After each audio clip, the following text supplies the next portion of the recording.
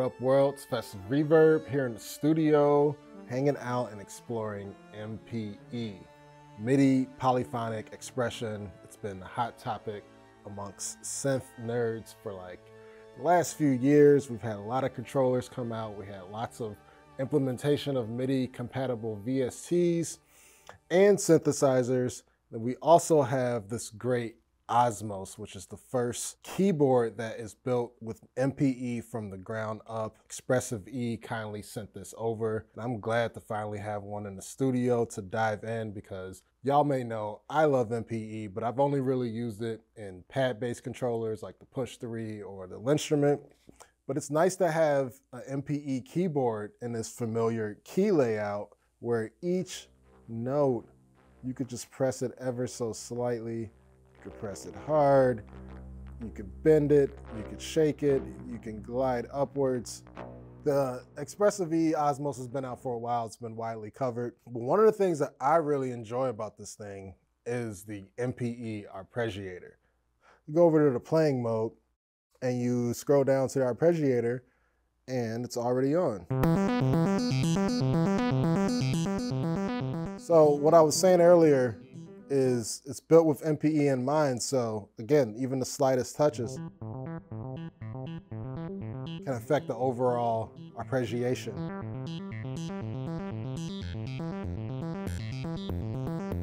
And depending on whatever patch you're on, you can assign lots of gestures to affect, of course, different parameters in that patch. And that's what's cool about it.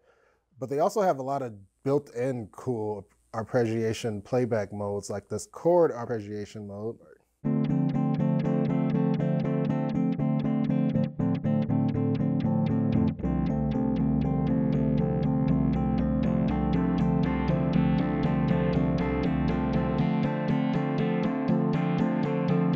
mean, it's just really fun to get expressive with an arpeggiation. You could just can get a little bit deeper than just the playback modes. There's also two things that you could assign to the gestures of you pressing the notes. So you could just go right over here to assign, and you could assign your pressure to, say, the gate, or you could change up the source of what you're doing by just going over the source, and you could have the aftertouch do things. You could have the bend of the right to the note do things. You could have the bend to the left. You could do lots of different things, even assigning your pedal to different destinations on the arpeggiation. So that's just pretty cool. But of course, this was made for players in mind. And I could sit here and fiddle with chords and arpeggiations all day, but I figured I'll invite our good friend, William Kirk, to try this out. I know for a fact that he has not played any MPE anything before, and I know he's definitely haven't even seen the Osmose yet. So let's get William Kirk in here and see how he feels about this. Yo, what's up, brother? Man? Fess in the house. What's going on, man? It's so good to see you. Good to see you, man. Yes, yes. Back at it, you know? So That's how we do. yeah. Oh, what we got going on up in here, man? Oh, wait a minute. Hold up. You lying, right? What's this? This is the Osmose by Expressive E. Oh, I heard about this. Now, this is real. This is like the real deal here. Yeah. Yeah, so let's sit down. Let's just check it out. Yeah. So yeah, man, this is the Osmose by Expressive E. This is an MPE keyboard. So I don't know if you're familiar with MPE at all. MPE, by my own recollection, is very foreign to me, but this is something I've never seen before. And I've seen a lot of keyboards in my life as a keyboard player, played a lot of them, but this is a very unique situation. Well, this is why I wanted to get you in here, because I wanted to get your raw reaction to this. But all you really need to know about MPE, go ahead and press a note or play a note, play a chord even. Go ahead. All right, well, I've never played anything like this before, so this is a real authentic reaction that's about to happen. You notice how you could just Whoa. press, move, and shake each note? What? All you really need to know about MPE is that with each note, you can control not just the pitch and volume like normally with MIDI controllers. You can control the timbre, you can control the wave shape if you wanted to. You could assign like the filter cutoff to certain movements of this thing. So just by pressing it or wiggling it or sliding upwards. Oh, that's dangerous. Yeah. So it's kind of like turning this more into an acoustic instrument than ever before. So this is the first MPE keyboard. I mean, just the little shake you did for me was that right there. I mean, now you're in a new territory as a keyboard player because the element of being able to move it.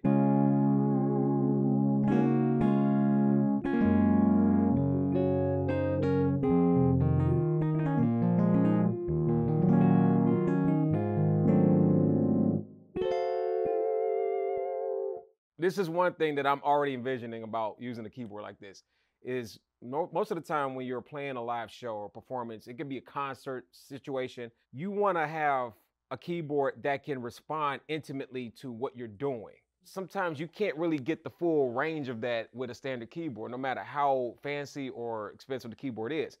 This right here, you know, you got like an intimate situation. You got the fog machines popping. You got the light shining, and you got like the tweens and like the other fans like with their phones up and they're like, oh my God, we'll do something. And you're kind of like, okay, how can I set the mood? Just that right there. Yeah. I'm just seeing the whole place go up because they can experience that movement audibly and visually. You could also like adjust like sensitivity and also basically take these same gestures that you did and apply them to other things. Plus this thing has like over like 500 amazing sounds in here. You want to dive into it a little bit? Oh, of course. You know, I was going to ask you about the sound. Let's get into it. Yeah. I don't know how often you play woodwind instruments, but let's try something out. For each preset, you got macros here that you can control. Oh, the layout for me is all very new. Everything's to the left, so it's not like you have to go up to find stuff. Hit a bunch of knobs. Like most controllers or keyboards. Everything is to the left, and then to the center is where your key bed is. So woodwind, this is where we're at. Let's see what happens if I play a woodwind patch.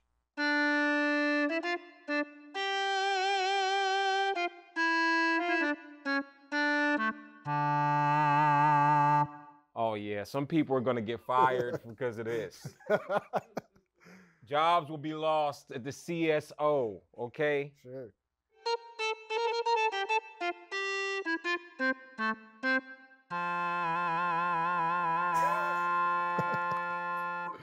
It's pretty wild, right? Oh yeah. Bow, electric piano, which we had earlier, keys, lead, mallets, pads, perks, plucks, organ. Bacteria, what is that? Where you see that? There it is, bacteria, what is that? Sounds like an effects patch.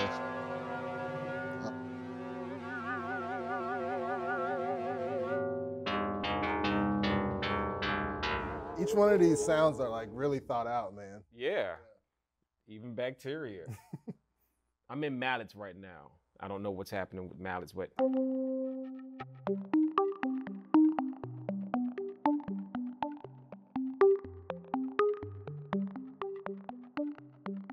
Even as you play that lighter, it's like a different vibe. Versus when you go full press. Yeah. And it actually responds very well to extremely soft touch, which a lot of keyboards, you have to adjust the sensitivity or the velocity sometimes to get it to be very sensitive. This is just on the regular setting, but let's actually, since you bring that up, let's just go over here. Let's turn up that sensitivity up a little bit.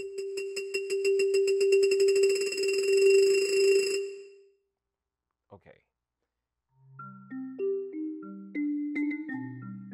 And would you ever really play that light? Or would you maybe like start to play that light knowing that you could with something like this? The option to be able to play that light is rarely available on like a keyboard instrument where it's that present.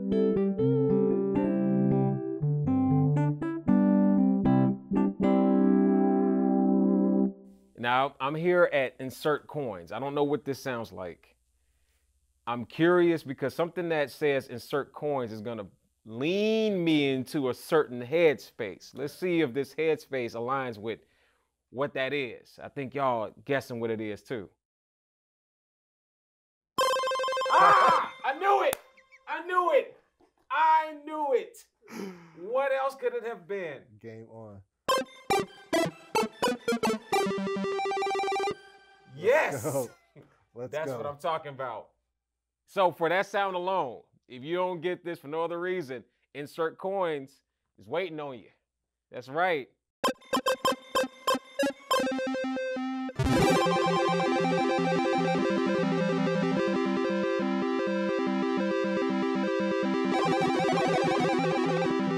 Is it like going slower as you press it more? It just slowed down. Yeah, no, that's good. That's just another setting on that patch. Yeah.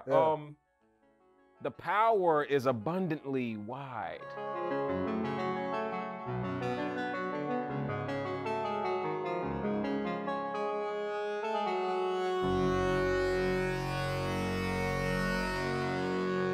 And here's another cool thing about it. So if you look to that far left and you see the one semitone, that's for the actual bending. So when you bend these notes, you could adjust how much semitones, range of semitones you have in the bend. Yeah, it's pretty wild.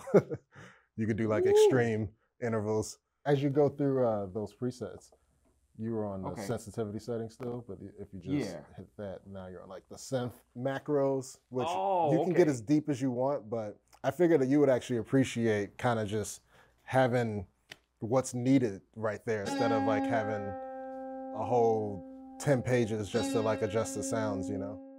And this is a layered situation because just when I thought that adjusting the bending parameters was enough, now I'm getting down to another layer of it where it's detune the tone. So you're not just locked into having to use this one sound with this one quality. You can change the qualities within the sound, and now you got like a whole different universe. Oh, wait a minute, what's this? Smeeb. It's not much of a Smeeby sound. It's smooth, but it's called Smeeb, you know?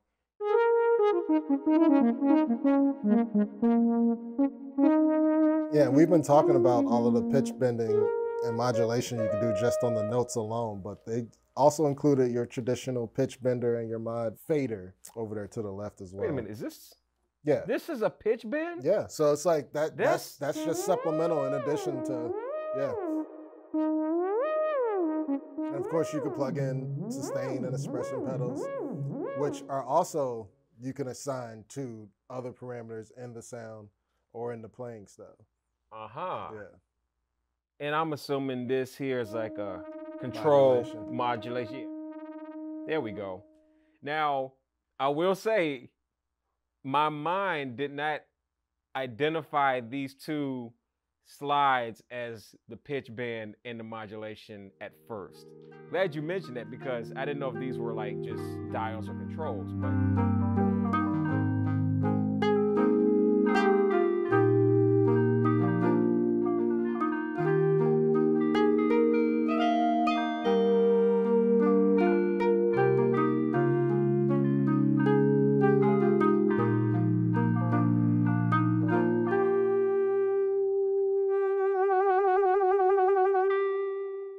Demo, electric piano, flute and reeds, keys, lead. Let's see what lead is. Now, the first preset on lead is Aftersaw.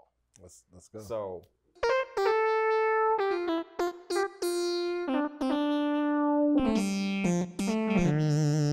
Oh, that's funky.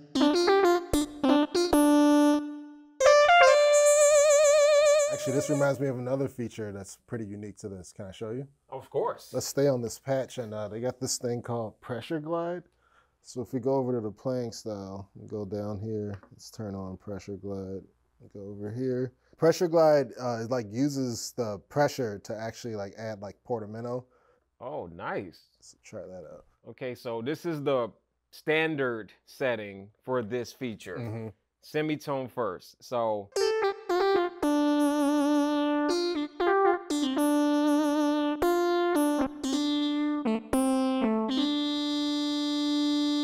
go to minor third.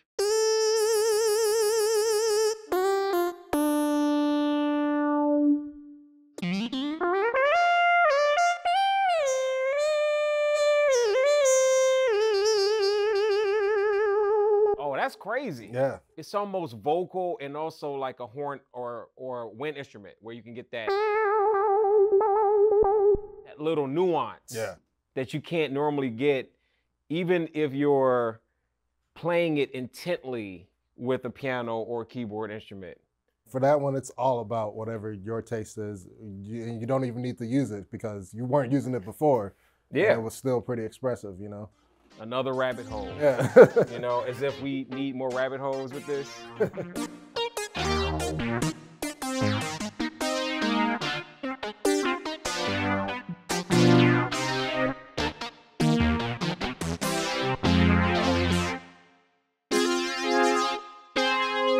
If I have two keyboards and I'm using that second keyboard as a solo pad instrument, and it's like, okay, I get a moment.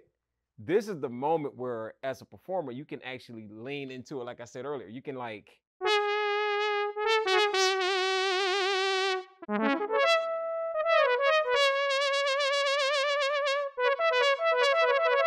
Yeah, that's why I feel like this thing will look great on stage. I mean, just sitting here watching you rip it just makes me appreciate the look of it a lot more, you know? Yeah, and people will definitely go, hey, what's that thing?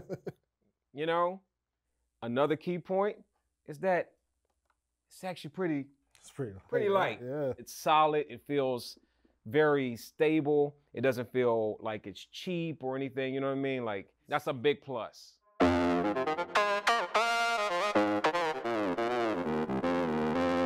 Ghost voice.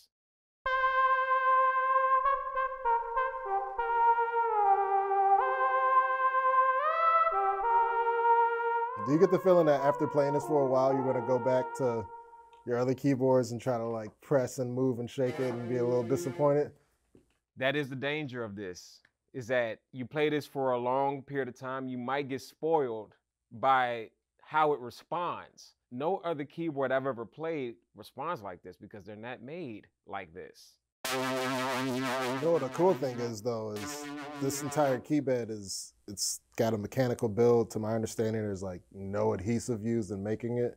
They want it to be an evergreen thing that you could always fix and repair, like if you break a key down the line. So you could just order a new key and do the repair yourself.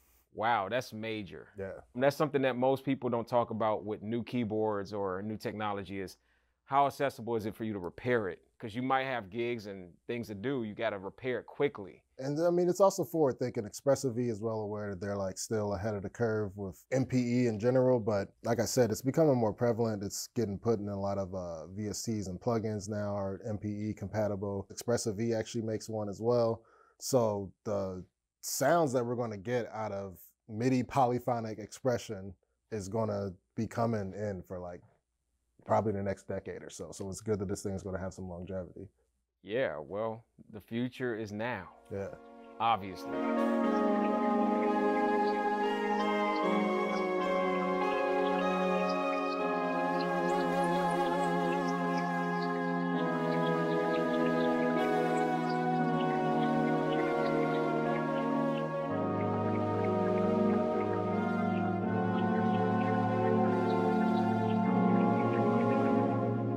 All right, y'all, well, that's all we got for y'all today. Thanks for hanging out with us while we took that deep dive into MPE.